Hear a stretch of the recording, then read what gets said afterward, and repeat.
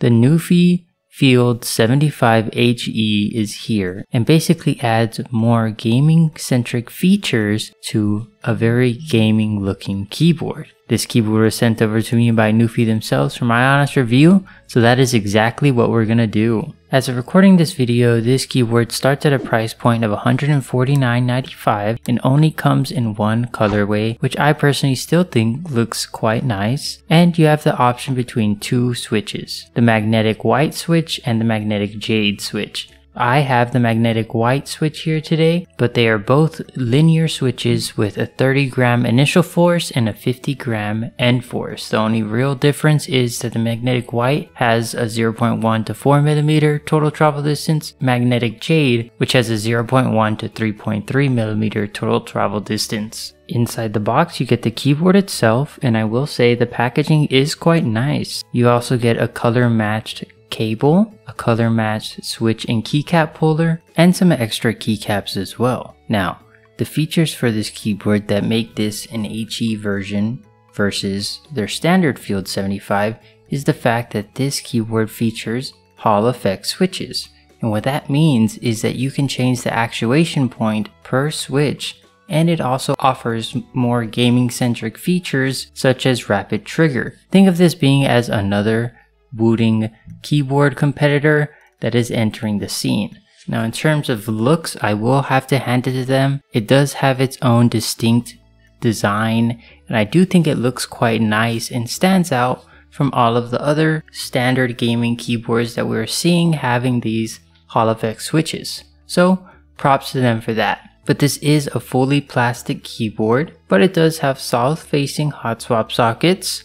It is a top mounted keyboard and not a tray mounted keyboard, but they do still use a steel plate, which is personally not my favorite plate material to use. But another big pro is the fact that this keyboard supports 8K Hz polling rates, which is crazy, and has a volume knob on the left hand side, which I personally like, a little switch to change it between 3 different modes. You have gaming mode, Windows mode, and Mac mode, and then the knob above that switch controls the RGB mode and brightness, and of course you have 8 customizable buttons, 4 underneath the spacebar and the other 4 underneath that switch I was talking about. So a lot of customizability in this keyboard, and me personally, I don't really use macro keys a lot, but it is great to see that you at least have that option with this keyboard. Now unfortunately, this keyboard does not support QMK or VIA, but they do offer their own software. Now usually that's a bad thing, but this one is via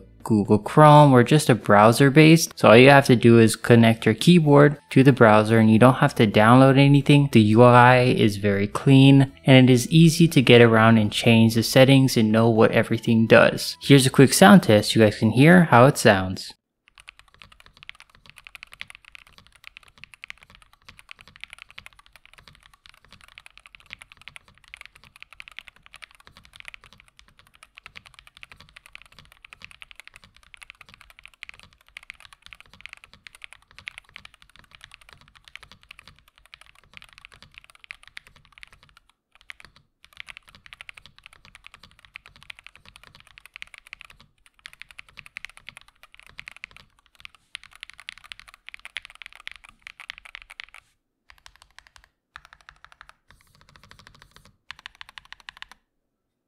Overall, I think the sound profile of this keyboard is very dead.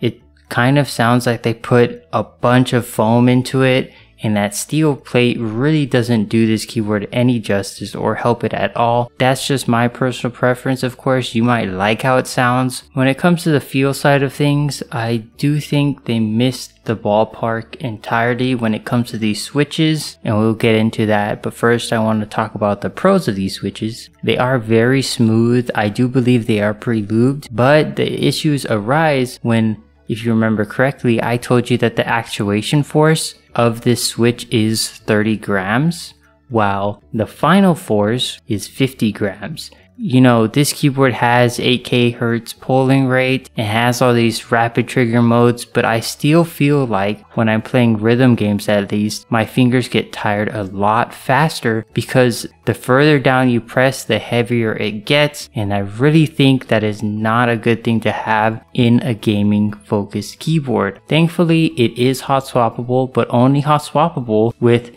Hall effect switches. Now, is this keyboard very good? Yes, I think it has a lot of great features and has a lot to offer, but at the end of the day, I think the switches completely missed the mark in my opinion. If you wanted to check out this keyboard, I'll be leaving a link to it in the description below for you to check out, but let me know what you guys thought about the Newfie Field 75 HE in the comments down below, and I'll see you guys in the next one. Peace.